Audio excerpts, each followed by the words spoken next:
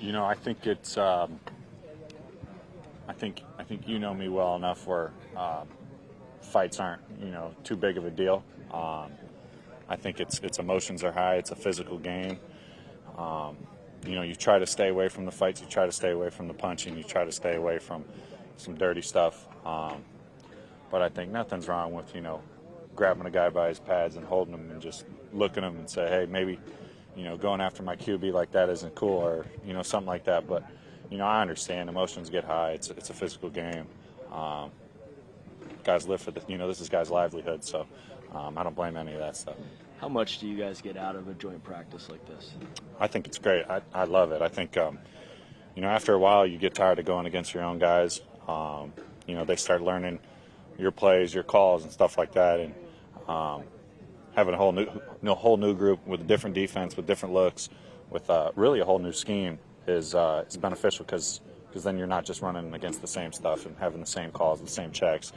Might be a little different. It might have a couple of extra wrinkles in there that maybe you weren't thinking about it earlier. You talk about livelihood. Yesterday, Coach McCarthy was asked about all the coaches being in the last year of their contract. If pressure makes diamonds, he said our coaches are already diamonds. Your granddad was a coach. What's your understanding or appreciation for that aspect of it? These guys all wanting to extend their tenure here. Yeah, I mean, it's kind of like us. Everybody wants to extend it. Everybody wants to play well. Everyone wants to get to that final end goal, winning the Super Bowl. Like I said earlier, it's 32 teams. It's all the best players in the world, and it's all the best coaches. But no, I mean, I'd run through a brick wall for Coach. So no doubt in my mind, he's got it dialed in. Do you feel a responsibility not only to Coach but Linda and all the other coaches? There's always responsibility.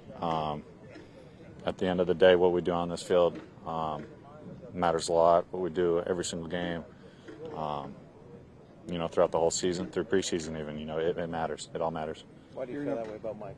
What is it that makes you want to run through a wall? I think he knows his players. You know what I mean? He knows the scheme. He knows when it's time to go. And I think one of the best things about him is, he lets his players play. And that's something that just fires me up. And being, growing up in Wisconsin when he was at Green Bay, just kind of watching him from a distance. And, with my grandfather being a coach, I always thought the highest of him. And I've always said I wanted to play for him, maybe not at Green Bay, but, I've always had the highest respect for Coach. How can that coaching life uncertainty be difficult for the rest of the family? Yeah, I mean, it was probably a little bit different with me and my grandpa. I was just a young kid, going through that, and but you see it. I know it's hard to be a coach's kid. You're not with your parent as much. You're not with them. Sometimes they miss some stuff with games, weekend games. It's tough, and can't thank Coach enough for being away from his family. I know he loves them, but yeah. For your first 2 years in the NFL, you've gone against Dan Quinn's defense in practice.